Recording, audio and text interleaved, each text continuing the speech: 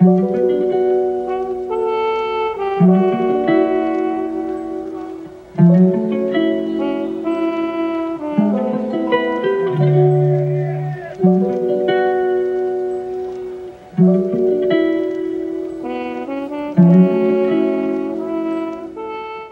y'all, so I am painting today and I have been working on this reference photo. I've been drawing it out. My girl, you see her with the purple hair and kind of two-tone body. So I usually draw a reference all the time before going onto the canvas with some, listen, good old Crayola color pencils, a pen, a pencil, and just get it out there. I always do that. It just helps my brain to see it before I see it, if that makes sense. So right now it is 2:57. And if you did not know, I made this wallpaper, I hand painted it, and I just put it out on my website. So make sure you go on to ashleymeah.com/art. Is it /? Hold on, let me check. Okay, yes, there it is. So you'll be able to see it. It'll pop up. Oh, there we go. But you'll be able to download. You just scroll right there and download. I got some original art up there as well, so go check it out. I'm kind of in a race for the daylight right now because I want to get a cool video for you guys. But if it goes into nighttime look, I'll just turn the light on and we'll keep going. I feel like I can do it within 2.5 to 3 hours, probably even sooner than that. You never know. But okay, we got our reference, so let's go over there to the canvas and get to it. Come paint with me.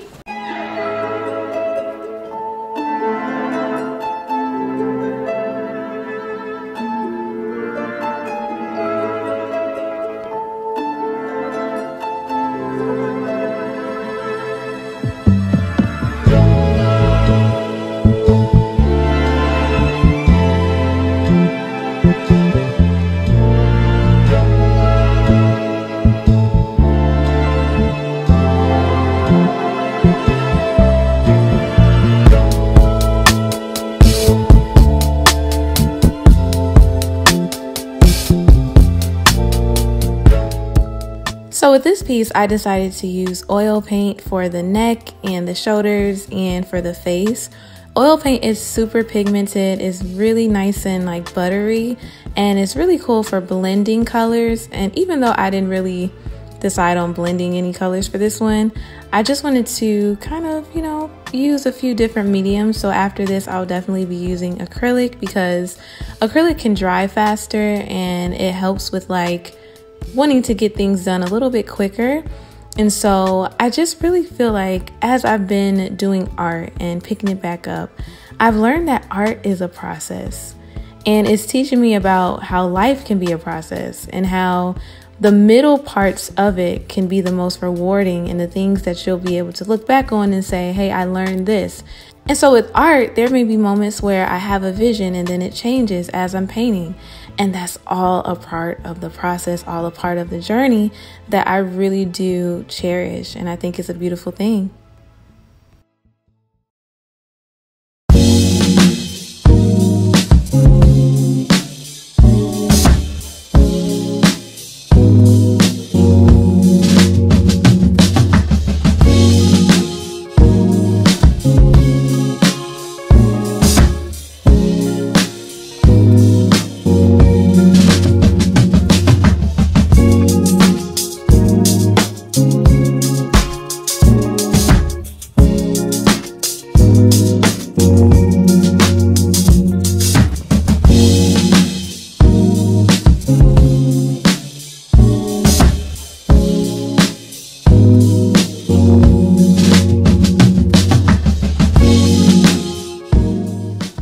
Another thing that I love to incorporate in my art is the use of vibrant colors.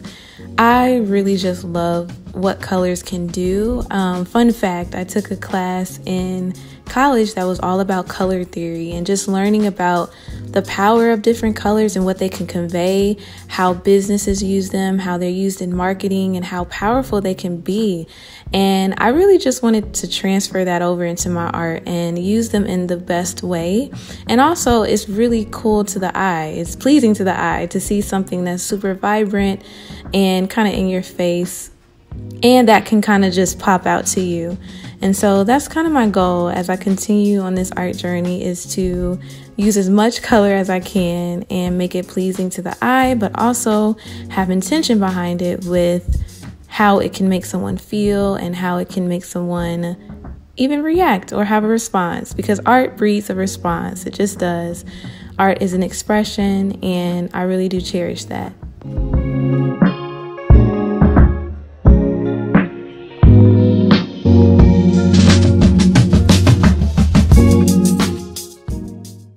Alright, y'all, so this is day 3. I actually went ahead and added some stuff to the painting off camera.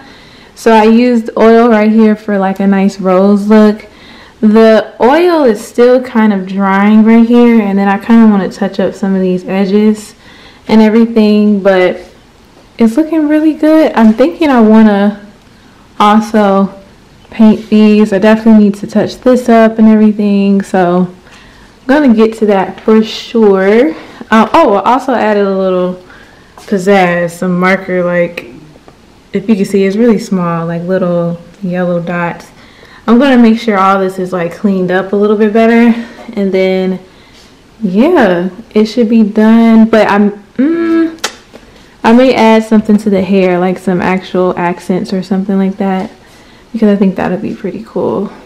But yeah, I'm really excited for this one. It's Women's History Month. And so, listen, we got to make sure that we do our women right, or represent them right, even through art. So, yeah, more to this in a few. Alright guys, so this is like day 3, 4, 5, 6, 7, 8, 9, 10. But I made some edits to the rose, and I made sure that it was a little bit more vibrant, and it was with oil as well, so that is taking a little bit to dry. And then I also kind of touched up the edges of everything, kind of made it a little bit more cleaner and everything. So I'm really loving it. She's looking pretty cute. So I'm very excited about this one. This is 18 by 24 inches, and it is acrylic, oil, and marker.